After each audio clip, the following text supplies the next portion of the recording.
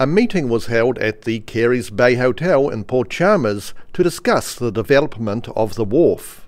In attendance were local residents who had been mail-dropped with invitation pamphlets from Port Otago. However, media, including the South Today, were excluded from the event. Port Otago CEO Kevin Winders insists the meeting was private.